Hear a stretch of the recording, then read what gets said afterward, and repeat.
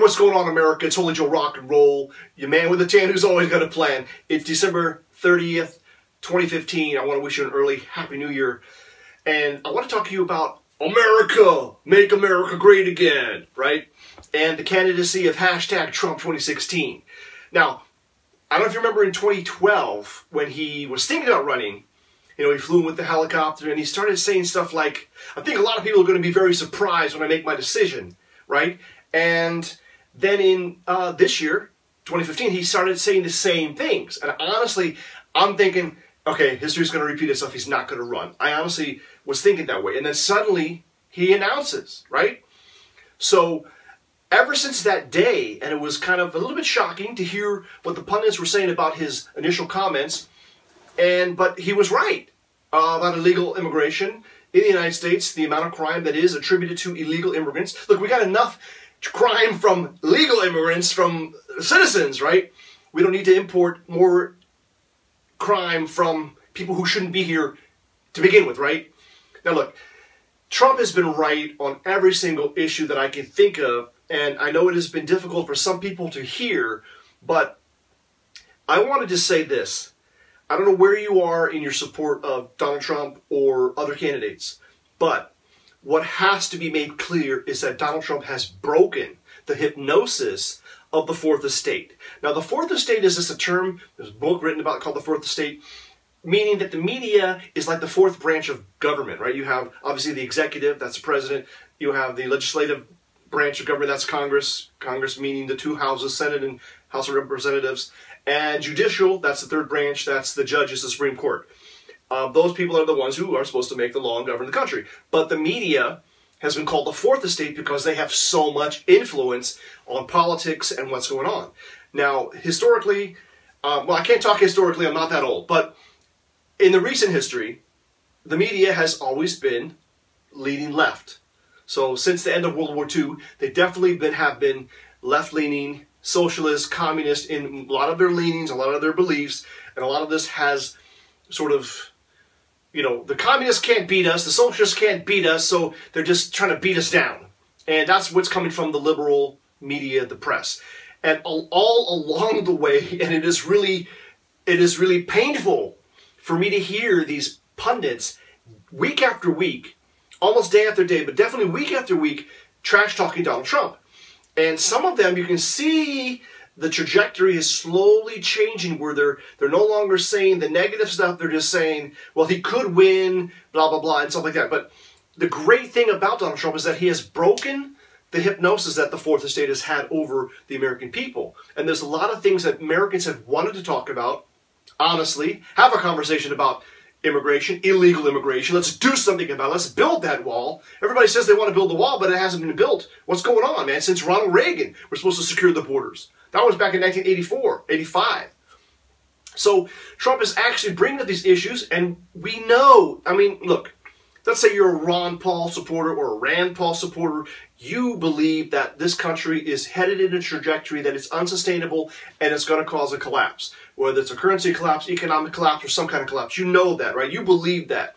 Now, you believe that your guy, well, Ron Paul, who's now retired basically, but his son Rand Paul, a senator from Kentucky, you believe that this guy is an agent of change. He would change things, right, in a positive way. But both those guys, the Pauls, are never going to get elected. Let's just be honest. Whether you say they've been cheated, not let into the debate, whatever, it doesn't matter. They're not going to get elected. That's the Fourth Estate again, keeping them out. But Rand Paul, while he has had a stronger showing than his father in some respects, just compared to Donald Trump, he just looks like a weakling. And he has not caught on, really. I mean, he's got 3-4%, maybe 5 was the max, sort of in the max in the polls that he's had, in nationwide polls. So he's just not going to win. Now, the only change agent out there is Donald Trump, and he can get elected. I mean, the guy's got 40%, at least 40% of the vote right now, sort of committed to him, and that's out of a field of 17 people, 15 people now maybe, right? So think about that. If you're fighting against 17 other people, they all got nothing. A couple guys have 10s, 20s, 10s or 12s, whatever. You got 40. And, you know, I don't know, 5, 6 other guys have 1%, the rest have nothing. Come on, think about it. Those people are going to get washed out, if not by Iowa, definitely by Iowa, probably half the field will be gone, and then by New Hampshire, probably we'll be down to the top 5 people. Let's say the top 5 finishers. That's what it should be. That's what it should be, you know, right now. But I'm just so excited about. I mean, I've always been interested in politics. You know, who said what, what's going on. It's history. You know, you want to be, you should be involved, at least somewhat intellectually. What's going on? Where do candidates stand on the issues? You want to be like that. I know a lot of people in my generation, Generation X and whatever, even baby boomers, just kind of tune out. Like, hey, man, I got a good life. I'm fat, dumb, and happy. As long as I get paid, I don't care, right? And that's, you know, maybe the wrong attitude. Or the other attitude is like, doesn't matter what I do, doesn't matter who I vote for, nothing changes, I can't change anything, so I'm not going to vote. That's the wrong attitude. People are got to get energized, they got to get engaged, and a guy like Trump, who is, by all measures, just a brilliant person. Now, you have to give him brilliance. Think about it. Every industry that he's been in, every project that he's taken on, pretty much he's been successful in. You know, you can say, well, he had 4 bankruptcies on these casinos, but listen, casino's a casino. I mean, look, he personally and his company still got out on top, right? He was able to restructure debt and stuff like that. But everything he's done well.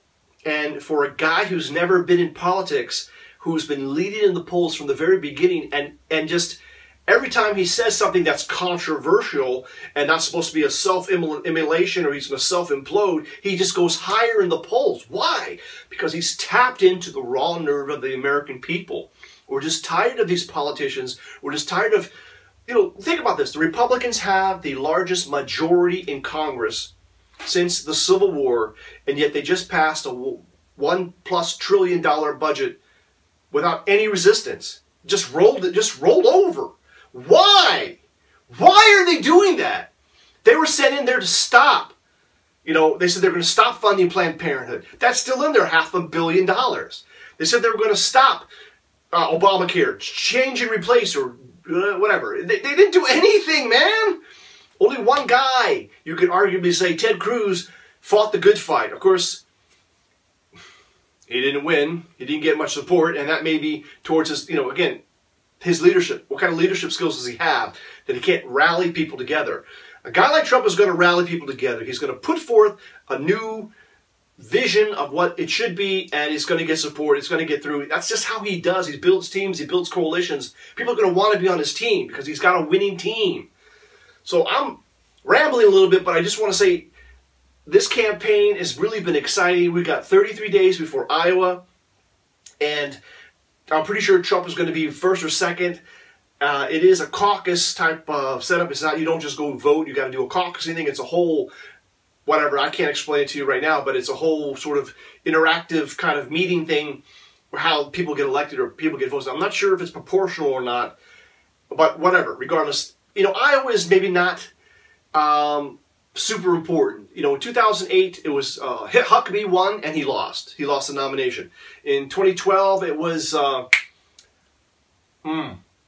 Pennsylvania governor, former Pennsylvania governor Rick Santorum. He won and he lost. So, you know, maybe Iowa is maybe skewed a little bit, has been historically skewed a little bit more towards evangelical Christians, let's say, who are voting for their candidate. And that's fine. That's their right to do that. But it's not, they're not really representative of the country at large. New Hampshire has been more accurate in predicting whoever wins New Hampshire is usually, more times than not, gone on to be the president versus Iowa, which is like, I think, 5 out of 8 times, or no, whatever, 5 out of 12 times versus 8 out of 12 times for New Hampshire. Something like that in terms of prediction. Anyhow, that is what's going on. It's pretty exciting. I think this 2016 is going to be an exciting year for politics. And just hold on for the ride. Stay active, stay engaged, understand what's going on so that you can make the best decision for you and your family and for the country. I'm Holy Joe Rock and Roll. I say, let's make America great again. America, our America, right? Let's make America great again. Hashtag Trump 2016. Peace out.